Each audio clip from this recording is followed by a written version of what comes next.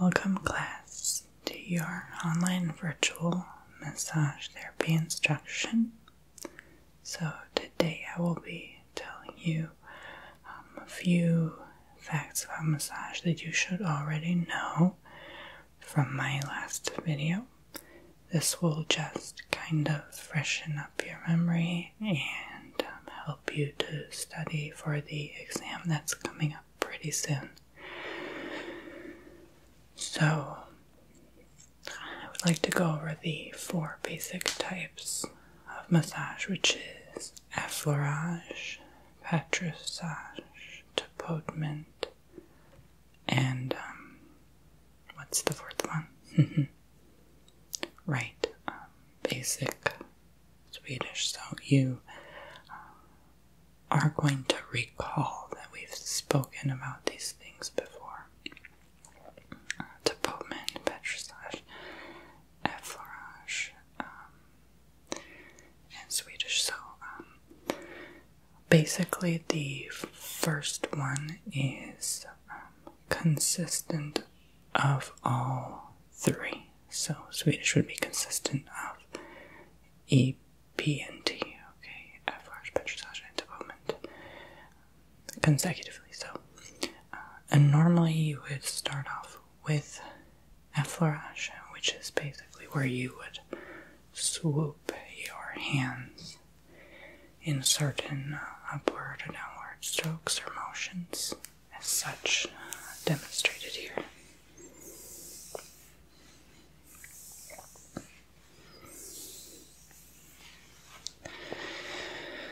And that enables you to get venous blood flow, as well as move around the lymphatic system, circulatory system, and it milks some of the bones and underlying tissues and muscles as well. Not as efficiently as petrissage would, however, this enables you to at least begin warming up the skin and the body for preparation of a medium to deeper type of massage. So, before I go into that, make sure you guys have read up on this manual, and this will help you to get where you need to in terms of developing and marketing your business. Okay, so basically it is an online world nowadays, and this will enable you to figure that part out. So you should have already read chapters 7 and 10, which 7 is about managing your finances. So basically, attitudes about money, tracking personal spending, budget and massage pricing, break-even point, balance sheet, P&L, profit and loss,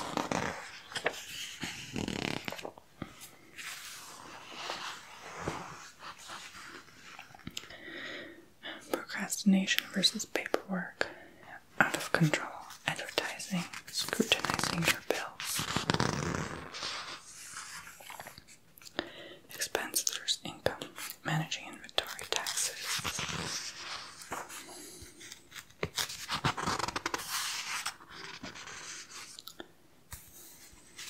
finding a buyer, and all that. And chapter 10 is about projecting professionalism. So you would like to read over inspiring client confidence, standards of professional behavior, inspiring confidence in your community, your professional image, social business etiquette, professional speech,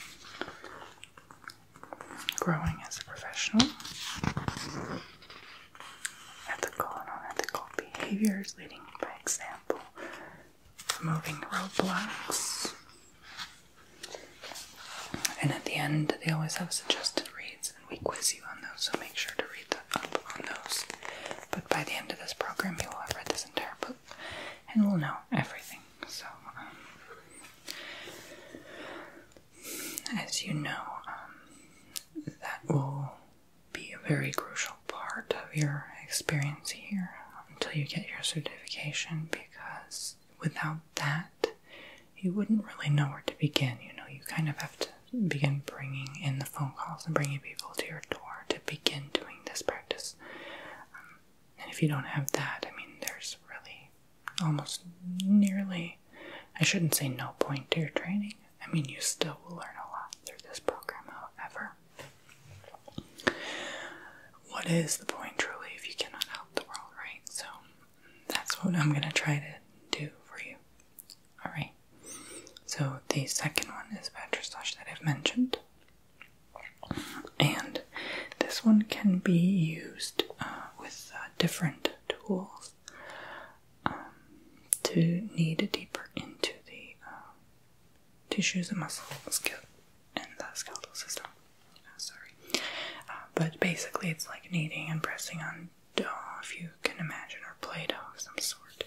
Any type of dough, even squishy slime, for example. So it's where you manipulate the different layers and really press harder with your fingers and use your thumbs and go over. So that will be a bit challenging to demonstrate here, but the first one was more of a glide on, smooth type of action. The second one is more, see what I'm doing, grasping and moving, because this doesn't really move this much. When you do this, look how much it moves. You can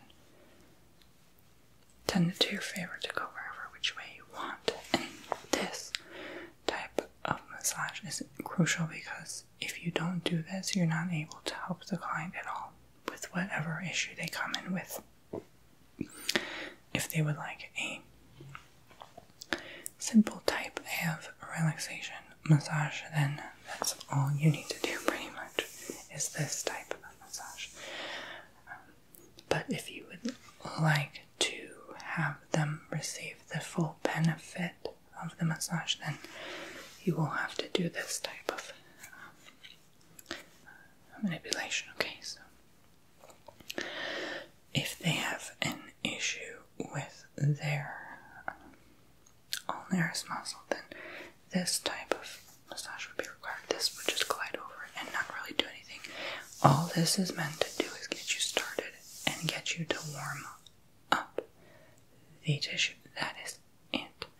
And get them familiar to your touch so that they're not shocked when you start going into this mode, okay? Now, there's many types of subcategories of each category. Like petrissage has skin rolling, where you just pinch with your fingertips and roll the flesh, okay? That may be uncomfortable for some clients. Always ask before you do that, and never roll over the spine. You don't want to do that. Different types are kneading, as I've mentioned, where you just, it's kind of like a back and forth motion, so like kneading dough. And then there's more where you use your thumbs and sort of really press in and dig in. You can even use this part of your forearm and wrist, or your elbows. Although if they request a light massage, guess what? This is not light, and it will be very painful and uncomfortable for them, especially when they don't request a deep massage and you do that. It comes as an even more shock to them. So always ask, even if they request deep. Some people request deep not really knowing what deep truly is and what it entails. And then you dig in with this and they say, yowza, never mind, I would like medium. Always ask before you really dig in. And if you dig in, ask during it as well. Don't just stay silent. We do want to keep speaking to an absolute bare minimum for their utmost benefit.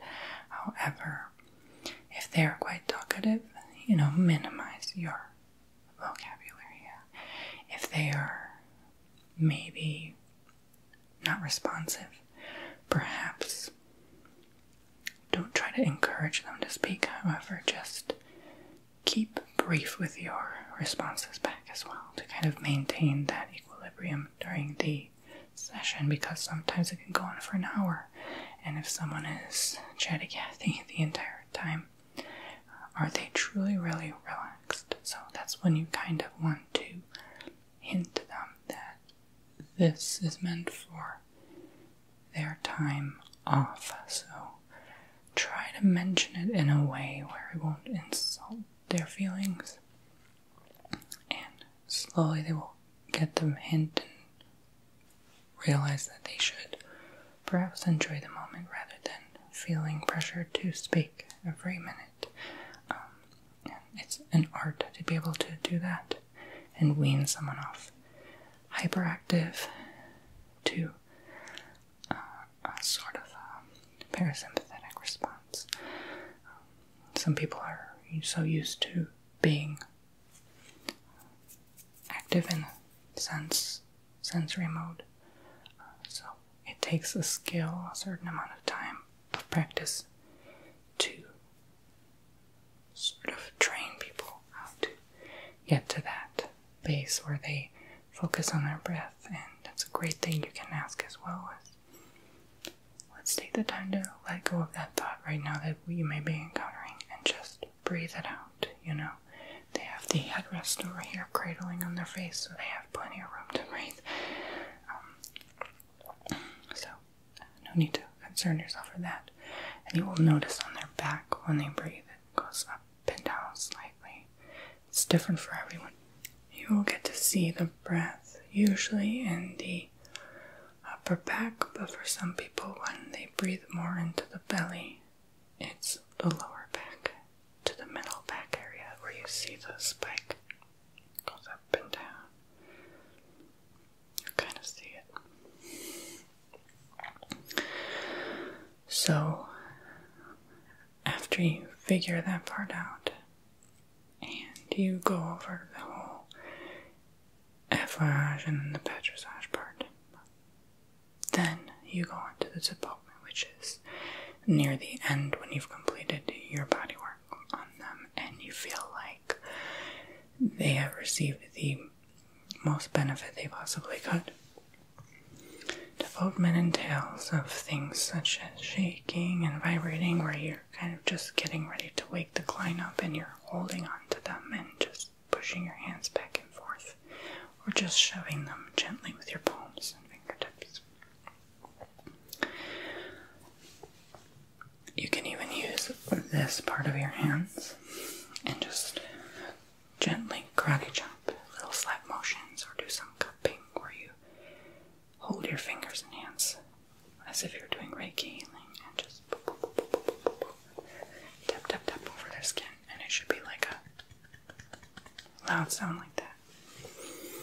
Or you can even do slapping and just flat palmed.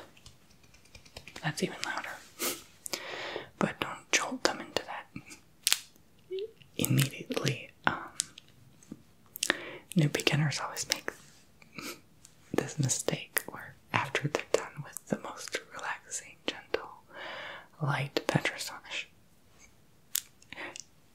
they will go in with a flat out palm and go, and then the client is like, it shocks them, it shocks the system.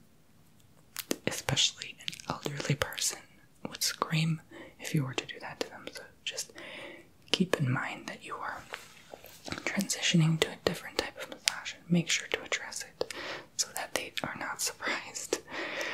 Some people may be asleep and then you start.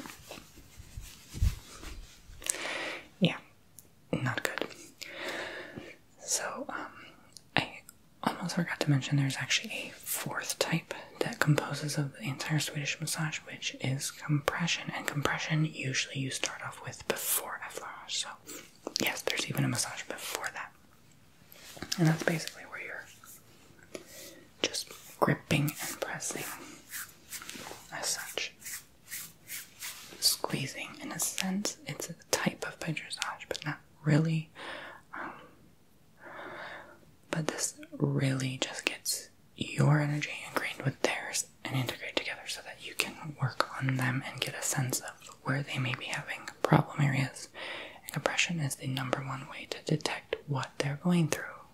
first place. Effleurage does that as well, but compression will really do the job, and you will get to feel what their systems feel like, and then you will get a sense of, okay, this is where we're having issues here. And before you do any heavy work, always stretch them out as well. Rotate their cuffs, their joints. You can't just go in and dig in without doing that first, because they will have numbness or tingling or pain. If you do that, again, it shocks the system. So, especially someone who doesn't do regular monthly, weekly massages, if it's especially their first time doing that, then you definitely want to start slow and do the whole process. Now, if you have a client that you're familiar with and they've done this 100 times before with you, then you know sometimes it's okay to just jump in and do the things you do, and if they can handle the uncomfortable feeling of that, but you still want to warm them up at least a little bit, because they're probably coming in from the cold outside, you know, or they're just tense or nervous that day. You know, you still want to loosen up. You can't just immediately start pressing with your fingertips and doing deep kinesiology work, you know. But of course, if any of my students have any questions at any time, they're free to email me on the comment below. Okay, so make sure you do that. And again, you can use different tools, like I mentioned, like this, which is a roller. This is more for deeper work. I would say medium to deep work. This will really press on deep into the skin and get problem areas. This is great to do along with any other routine like yoga. And you can even use a mallet hammer to get those problem areas as well. But if you have a hard time maneuvering tissue, this will do a great job of it for you. All you need to do is hold on to this grip tight and apply as much even pressure as possible, and this will untangle whatever it is you struggled with tingling to begin with, and you'd be amazed that these work just as good, if not better, than our own hands can, especially if you're on your 4th client of the day, you're sore, tired, maybe arthritis in your joints. This will do this for you without pressuring you, okay? But do not ever compose your entire routine of just using tools. You still want to use some of your hands, unless you're fully incapable of doing so, and your clients are okay with it and they know you for that routine, then it's fine to use just tools. If that's the only resource you have and you need to do your job, you know. But make sure you're trained well in doing these. We're going to go over that in the next course. But again, this is just a refresher for all of you. Most of you here will already have heard of this since the Chapter 1, Chapter 2 course that we went over. So make sure you do your homework and your assigned colorings and readings, as well as responding below to let me know that you've watched this so that you can get graded and marked for attendance. I look forward to seeing all of you in the next one. Hopefully you enjoyed this, and if you like more of these demo kind of videos, you let me know, and we have so many more tutorials to watch. Thank you for joining me, and don't forget to subscribe, like, comment, share, playlist, tap the notification bell to be notified of new courses. Bye now.